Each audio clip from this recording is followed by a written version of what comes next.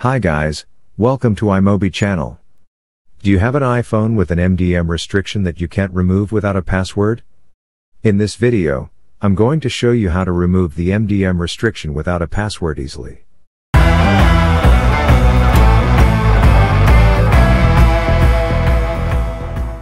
First, open iTunes on your computer. Then put your iPhone into recovery mode. Please note that the screen will not show anything when the device is in DFU mode.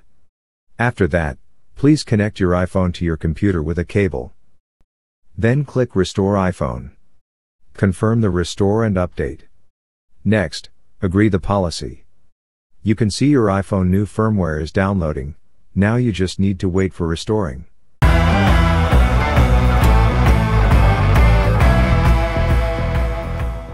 In the second method, download late-set version of any unlock and launch it on your computer. Go to Bypass MDM feature. Choose the mode according to the MDM you meet. Then click to start. Please enter the interface on your iPhone that promote asks. Next, you just need to wait for seconds, then your MDM on iPhone will be removed. Thanks for watching this video. Please don't forget to subscribe to our channel to get more tips, and leave your comment if you have any questions.